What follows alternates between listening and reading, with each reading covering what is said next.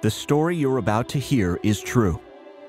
It is a story of friendships that formed half a century ago and created a global phenomenon. This presentation contains beautiful music and epic sound design. Put on your headphones and enjoy. Blockbuster starts now. The following is a true story about the making of an empire and two visionary world builders who made it possible. This is Blockbuster. Episode 1.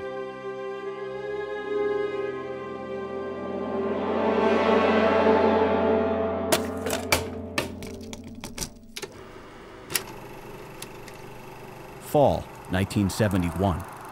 The Hollywood studio system is in shambles.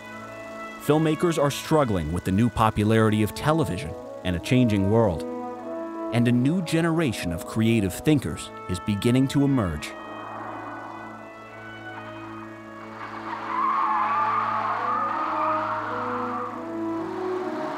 Wow, that is an incredible dolly shot. How'd you do that? An ambitious group of young filmmakers is gathered at the Hollywood home of 32-year-old Francis Ford Coppola. Coppola's fresh approach to making film has earned the respect of Paramount Pictures, which is about to release his film called The Godfather. It's an exciting time for Francis, but tonight the attention in the room is on someone else. Steve, it's just phenomenal sound. Oh, thanks, Marty. The glow of a projector bounces off a screen to light up Coppola's sprawling living room and everyone in it. Francis, Martin Scorsese, Brian De Palma, and some other friends. Everyone's eyes were drawn to the images on the screen in front of them. It's an action-packed car chase film called Duel, soon to be an ABC television movie of the week. And it's directed by the youngest person in the room, 24-year-old Steven Spielberg. Francis was amazed. You shot all this in 10 days? Yeah, well, no, the 13. We went over a little bit. This group often debated and critiqued each other's films. The camera work is amazing. But tonight it was all praise for Steven. They actually wanted me to go back and blow up the truck, but I told them I wouldn't do it. Yeah, you don't need to blow up the truck. We all get it. The truck deserves a slow death. At the back of this dark, Spanish-style living room, in the shadows, leans a rail-thin young man in a plaid shirt, bushy hair and a full beard. His name was George Lucas. He hadn't planned to stay long, but just like the others, he'd found himself drawn in. It was Steven's camera work. Long tracking shots. What many filmmakers would shoot as 3 separate shots, Steven would combine into one with the moving camera. Whoa, did you have a stuntman for that? Yeah, he had to jump out last second. Wow, you got him to do that? They all felt like rebels, Hollywood renegades. Their laid-back dress code itself was in defiance of the slick, monkey suit aesthetic of the declining Hollywood studios, looking to make money first and good movies second. George, in particular, was from small-town California, Modesto to be exact. Like many of them, he's grown up on serials and films rebroadcast on his local TV channels to fill time. Hollywood didn't make stories like that anymore, and he intended to change that. And he saw the same take-charge attitude in Steve's film. Let's see. I'll have a hamburger, please. No onion. It was a growing tradition for this group to go out for dinner after a screening at Francis's house. Cheeseburger for me. Tonight, it was Mel's Drive-In, a diner down the street from the iconic Grauman's Chinese Theater. Marty, Brian, Steve, and George all sat in a booth. And I'll do the same.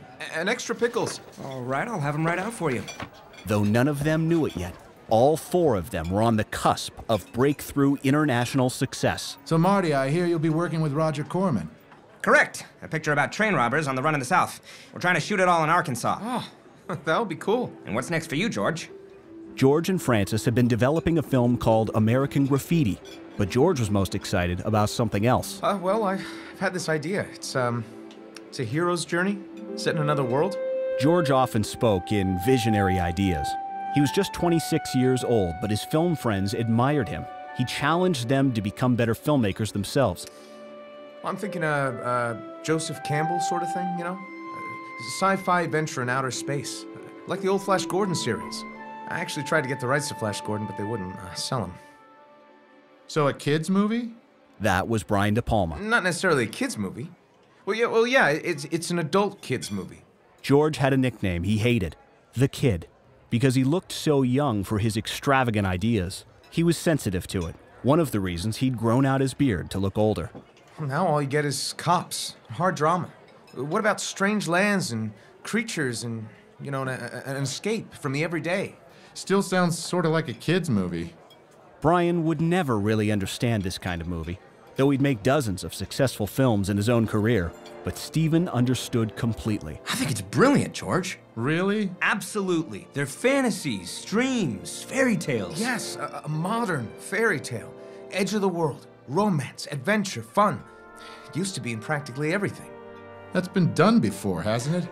A great story is a great story. I can see something like the great swashbuckling adventures, but in outer space. It's another world. I love the idea, George. Steven would always remember the moment he realized he and George were different from Marty and Brian and Francis. They made great and important films, but Steven and George felt called to something else, making movies. March 23rd, 1933, Hollywood.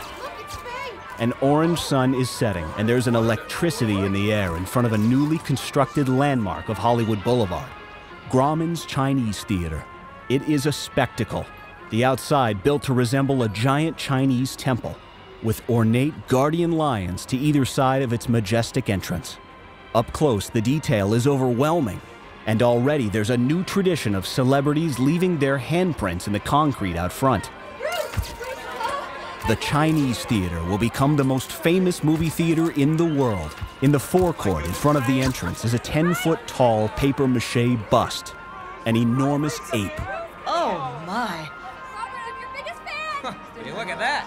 Tonight is the world premiere of Radio Pictures' King Kong, and crowds and paparazzi gather as cast arrive, and in front they're greeted by Kong himself, a prop from the film. Bruce, there we are. Handsome one more. That's a handsome man. All right. Take one more picture, baby. Show us pearly white. It's a spectacle like no one has ever seen before.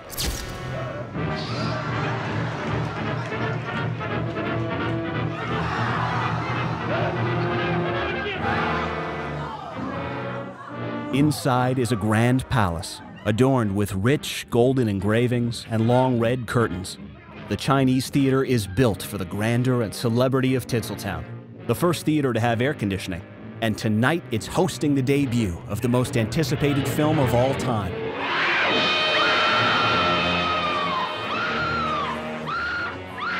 King Kong is breathtaking.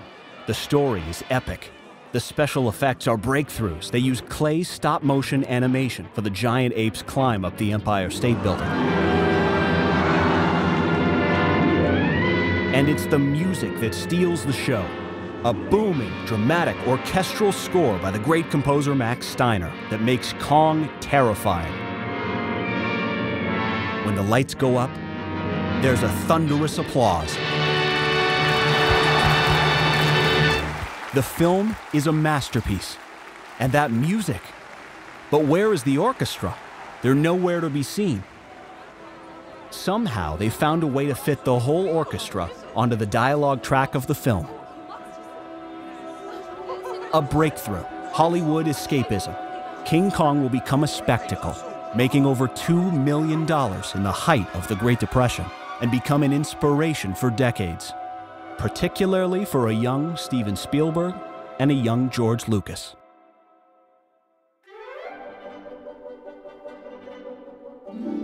Cut! Summer 1958, 20th Century Fox Studios. A composer named Henry Mancini has hired a talented young jazz pianist to record the theme for a television show called Peter Gunn.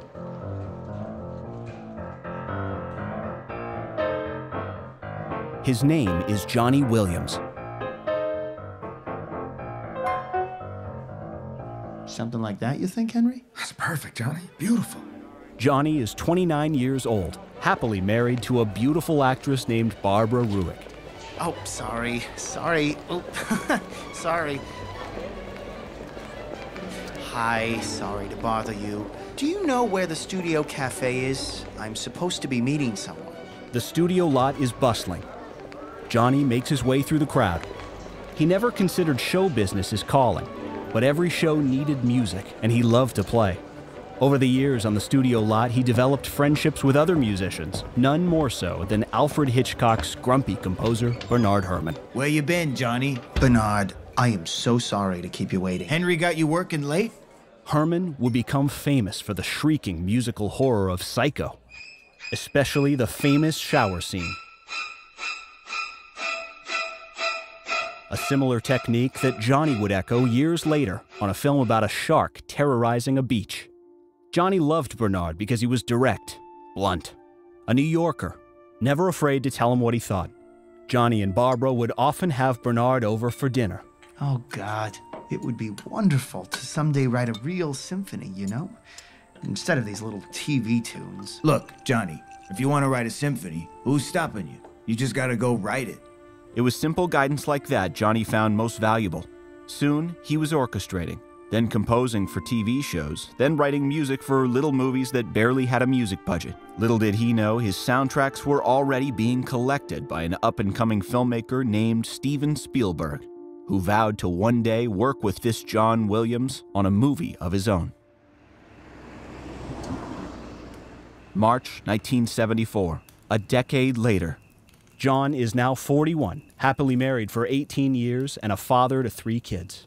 He's made a modest career from scoring TV shows and movies, and recently his first collaboration with a young filmmaker named Steven Spielberg called The Sugarland Express. John doesn't mind his private life. In fact, he prefers it. His baby grand piano was his heart.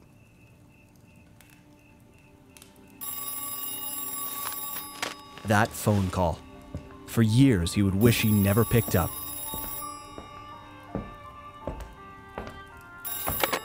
Hello, it's John. If only to hold on to his wife for a few more hours. Mr. Williams, you might want to sit down for this.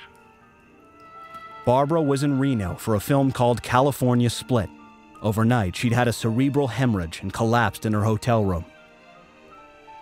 She was found the next morning, but it was too late. Oh, no. Oh, God. The news plunges John into shock.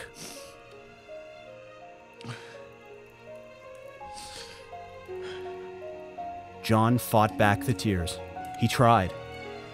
For the next 2 years, John would turn to his music and his baby grand piano to cope.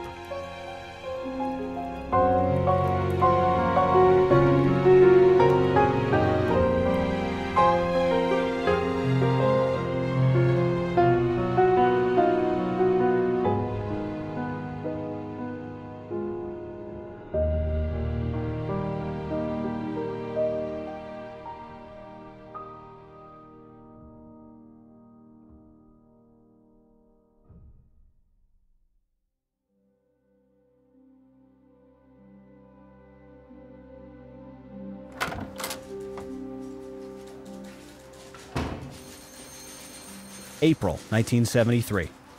Universal Studios. George Lucas sits at his desk, stroking his beard. Even while shooting American Graffiti, he's been dreaming up his sci-fi space adventure. His desk is a mess of scribbled sticky notes, partially written scripts, and foreign language dictionaries. He's been searching to find his planets and characters and names. The hero. His name is Starkiller. No, George Starkiller. Well, that's too self-serving. Maybe it's a girl. Kane Starkiller. He settles on Luke Starkiller.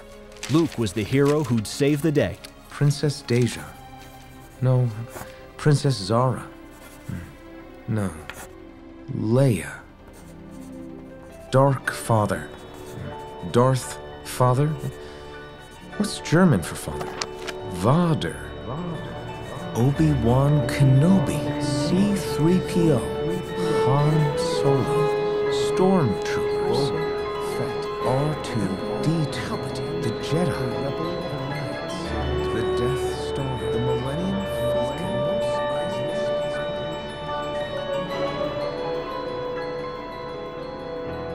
As the story begins to take shape, the last name he needs is for the furry creature who flies around with Han Solo. That was Indiana, George's own furry creature. A great, huge, fluffy Alaskan Malamute laying in the corner of George's office. Who's a good boy, Indiana? Do you want to be a movie star? He names the character after the Russian word for dog, Sobaka, which would become Chewbacca. With his story treatment finished and ready to pitch to studios, he needed a title. He called it The Star Wars.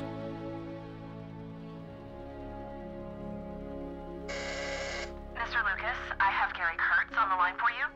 Gary Kurtz was a producer working with George on American Graffiti on a tight budget. That film was still months from release, but now Gary was trying to get money to make George's big-budget space movie. And George needed it. He'd barely been paid on American Graffiti, and he found himself in financial trouble. He'd have to give up on the Star Wars if he couldn't get a deal fast. Hey, please tell me it's good news.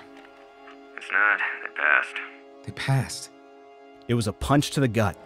United Artists had said they loved the treatment. Yeah, they say it's not right for them. What does that mean? I don't know. They think it'll be too expensive.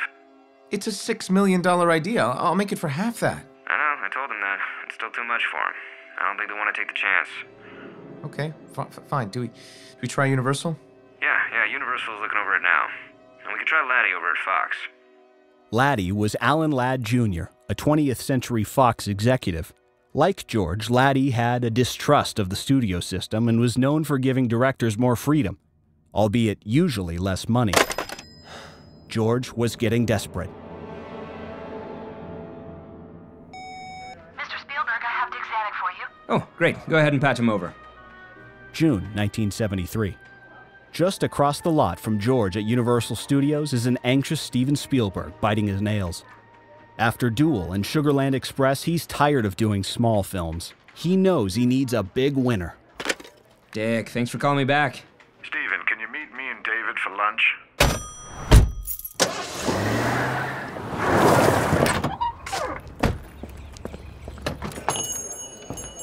Hey, Steve, over here. Ah, there you are. How are you, David, Dick? Dick Zanuck and David Brown were producers at Universal who worked with Steven on the Sugarland Express. They'd been vetting directors for a thriller film that was based on a novel called Jaws, and for weeks, Steven had lobbied them to direct it. Great to see you, Steve. Can we get you a drink? We're celebrating.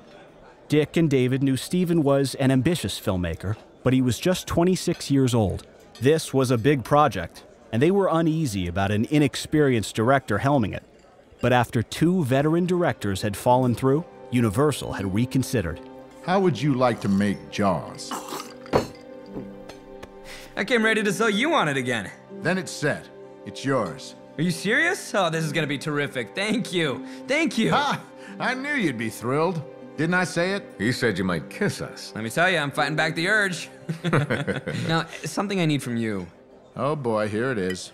Your martinis, gentlemen? Thank you. Of course. Yes, Steve? Listen, I don't want to shoot this on the water tanks on the lot. The story calls for the ocean. It's gotta look real. It can't be silly. Steven pulls out a treatment. On the front it says Jaws, something he's not supposed to have yet. Is that the treatment? How'd you get that? Now, Steve, we've never shot something on the ocean before. Yeah, I'm afraid it would add too much to the budget, Steve. It has to be, guys. It's gotta look real or it won't be scary. What's the point if it's not gonna be scary? All right, Steve. Really? Yeah, we'll look into some options for you. Oh, and one other thing. Yes? What now?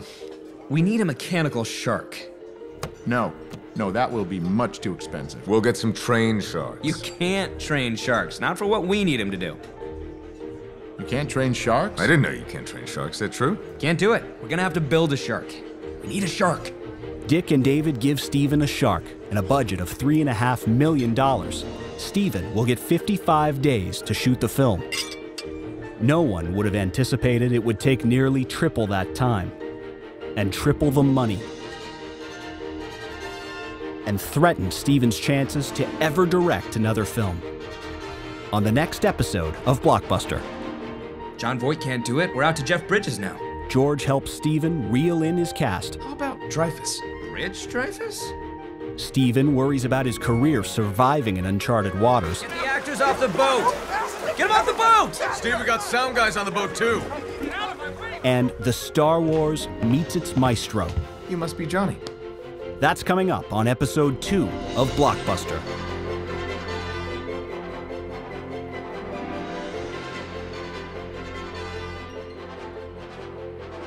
If you enjoyed listening to Blockbuster without ads, it's because we structured it that way. We're thrilled to share Blockbuster in its purest form, instead of ads interrupting the story. But it's also an expensive production, and if you enjoyed hearing it like this, please consider a small donation on our website, getblockbuster.com. As our thank you for your donation of $10 or more, you'll receive a link to the complete series, digitally mastered in the highest quality available so you can be truly immersed in the story. You'll also receive exclusive tracks from the original score by composers Ryan Taubert and Benjamin Botkin. And we'll also put your name in the credits on our website as a friend of the show, and you'll be the first to hear about bonus features, interviews, and anything else we release in the future. Help us pay the bills that allowed Blockbuster to be shared with you, and please consider a small donation at getblockbuster.com. Blockbuster is written and narrated by Matt Schrader, sound design by Peter Bavietz. Original score by Ryan Taubert and Benjamin Botkin. Produced by Elena Bavietz. A production of Epiclef Media. Hey, this is Ray Chase, voice of George Lucas in Blockbuster. Stay tuned for a short conversation about making this episode. But first, would you please take a quick moment to give us a 5-star review and share this series with a friend? And for extras and exclusives, follow us on Facebook, Twitter, and Instagram, or visit getblockbuster.com. Thanks for listening to Blockbuster. This is Ray Chase, voice of George Lucas in Blockbuster. And this is Matt Schrader, creator and narrator of Blockbuster. Each week we'll be discussing some of the interesting finds we had in making each episode. And today Ray and I are talking about the movie brats and George Lucas. Yes. How did you sort of tap into the character of George Lucas? Well, one of the first things that I did was do a little bit of research and find what he sounded like as a young man. And there honestly wasn't a whole lot. So I kind of got the cadence, his speech patterns down. But what I did tap into, because it's what this whole podcast is about, was into his emotional world and sort of showing the side of him that we don't see from those press junkets and things like that. The time where he's not in front of the camera or even in front of a room of people working on something that he's passionate about, but the quieter moments. Can you talk about how you took on that behavioral and vocal character? Yeah, absolutely. I sort of went into that sort of internal realm, making it as if there wasn't even a microphone there, that I was even just muttering some of these lines to myself. That, I think, really gets us a lot closer to the characters that we're portraying in this. Kind of the headspace of... Exactly. And George himself isn't a boisterous person in the first place. So he was quieter down anyway. Did you find it more difficult to tap into the younger, greener, more idealistic version of George Lucas in this first episode? Well, in real life, he was always hoping that this was going to be a success and this was going to be the project that really put him on the map and show his artistic sensibilities and share them with the world. And I always tried to put that in the character, even as things were getting towards the later episodes, to show that there was a lot of naivete in him, and really every single setback that he found, that he doubts himself a little bit each time, but he keeps his optimism shining throughout the whole thing. Ray Chase, voice of George Lucas, thanks for this chat. Thank you, Matt.